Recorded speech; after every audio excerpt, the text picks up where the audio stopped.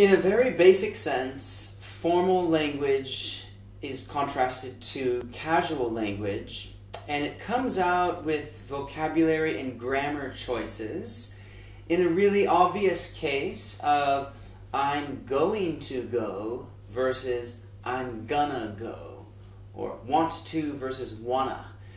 In academic journals, you notice there's never the word can't or won't. It's always cannot or will not.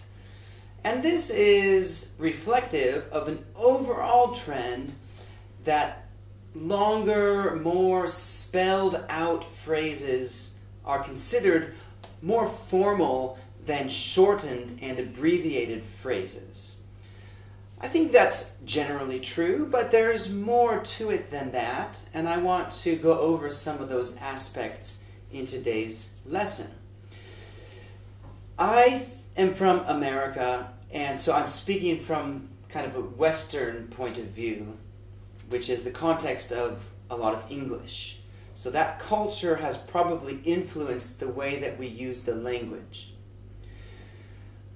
My argument is that in general, we are working towards becoming more casual as we get to know a person. It also has to do with power relationships. If someone is in a greater power, they are probably allowed to speak more directly, a little bit more casually than the person who is in the lower position. An example might be that I can probably, as a teacher, speak more directly and a little bit more forcefully towards you as the student than you as the student should speak to your fellow students on the same level. So I want to go over a few different ways that we can explore these levels and the ways that language might change as we try to be more formal. Since this is the beginning of the course, I think it's appropriate for you to be speaking formally to me and your fellow students, with the goal that at the end of the course, you're going to speak more casual. The starting point for today's lesson is question 4 from the speaking test that we took.